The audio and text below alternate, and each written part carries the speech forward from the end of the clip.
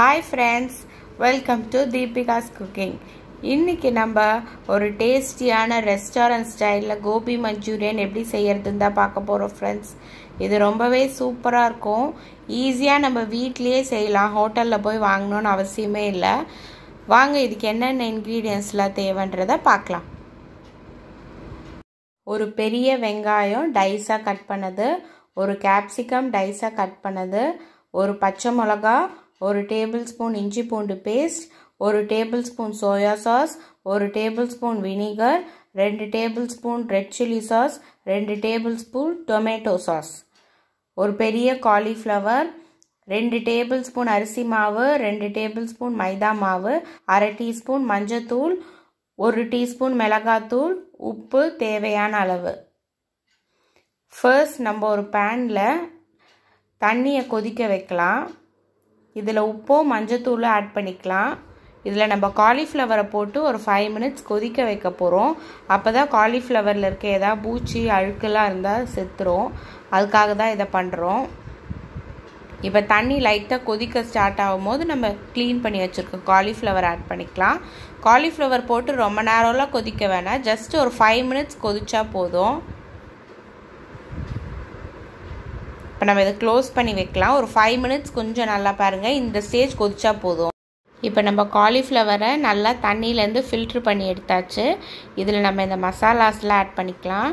மஞ்சத்தூள், மிளகாத்தூள், உப்பு, அரிசி மாவு, மைதா மாவு ஆட் பண்ணிக்கலாம். நீங்கள் நிறைய மாவு போடக்கூடாது, போட்டிங்கன்னா உங்களுக்கு காலிஃப்ளவர் 65 மாதிரி ரொம்ப இதுவாகிடும்.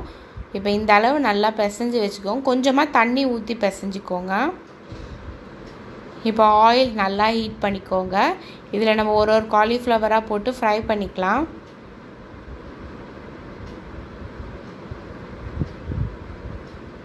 நான் எல்லா காலிஃப்ளவரும் போட்டுட்டேன். 2 பேட்சாக போட்டு ஃப்ரை பண்ணிக்கலாம். இந்த சேனலை நீங்கள் புதுசாக பார்க்குறீங்கன்னா மறக்காமல் சப்ஸ்கிரைப் பண்ணிக்கோங்க ஃப்ரெண்ட்ஸ்.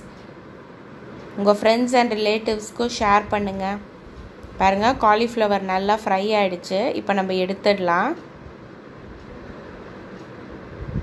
இப்போ ஒரு பேன் வச்சுக்கலாம். அதில் நம்ம ஃப்ரை பண்ண ஆயில்லேருந்தே ஒரு 4 டேபிள் ஸ்பூன் ஆயில் ஆட் பண்ணிக்கலாம்.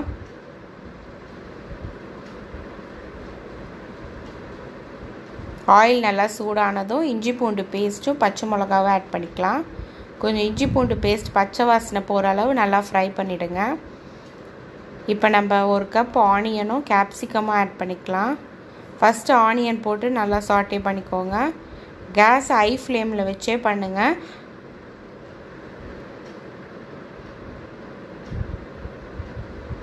இது கூட கேப்சிகமும் ஆட் பண்ணிக்கலாம். இதை ரெண்டையுமே சேர்த்து நல்லா சாட்டே பண்ணிக்கோங்க. நீங்கள் ரொம்ப நேரம்லாம் ஃப்ரை பண்ண வேண்டாம்.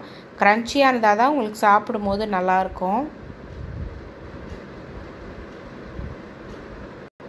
கொஞ்சம் அந்த ஆயிலே நல்லா ஃப்ரை பண்ணி விடுங்க.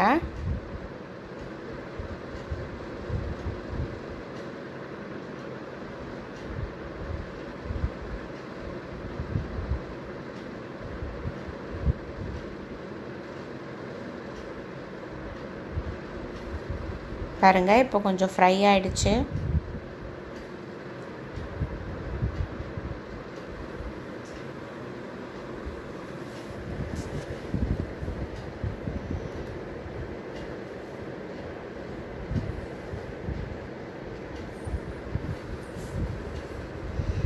கொஞ்சமாக சோயா சாஸ் ஆட் பண்ணிக்கலாம்.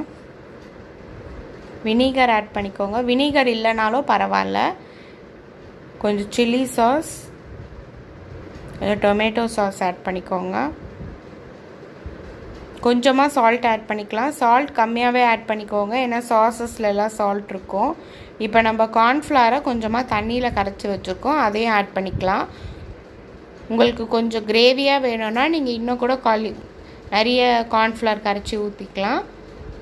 நான் கொஞ்சம் ட்ரையாக தான் பண்ணுறேன்.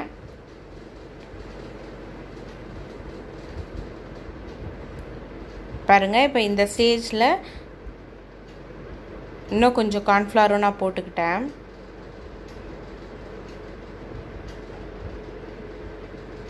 இப்போ நம்ம ஃப்ரை பண்ணி எடுத்து வச்சுருக்க காலிஃப்ளவர் ஆட் பண்ணிக்கலாம். இதை போட்டு நல்லா மிக்ஸ் பண்ணிடலாம். பாருங்கள், நல்லா நமக்கு கோபி மஞ்சூரியன் ரெடி ஆகிடுச்சு ஃப்ரெண்ட்ஸ். நம்ம ரெஸ்டாரண்ட்டில் சாப்பிட்ற அதே டேஸ்ட்லேயே இருக்கும். நீங்கள் ரெஸ்டாரண்ட்டுக்கு போனீங்கன்னா இது 150 rupees அவ்வளோ சார்ஜ் பண்ணுவாங்க. பட் நம்ம வீட்டில் சிம்பிளாக கம்மியான இன்க்ரீடியன்ட்ஸ் வச்சே செஞ்சிடலாம். மறக்காமல் இந்த ரெசிபியை ட்ரை பண்ணி பாருங்கள் ஃப்ரெண்ட்ஸ். உங்கள் கிட்ஸ்க்கு எல்லாம் செஞ்சு கொடுங்க, ரொம்பவே பிடிக்கும். இந்த லாக்டவுன் பீரியடில் எல்லாம் இதை செஞ்சு சாப்பிட்டு என்ஜாய் பண்ணுங்கள். அண்ட் மறக்காமல் தீபிகாஸ் குக்கிங் சேனலை சப்ஸ்கிரைப் பண்ணிக்கோங்க. பக்கத்தில் இருக்க பெல் பட்டனை கிளிக் பண்ணிக்கோங்க. லைக் பண்ணுங்கள், ஷேர் பண்ணுங்கள், கமெண்ட் பண்ணுங்கள். Bye friends.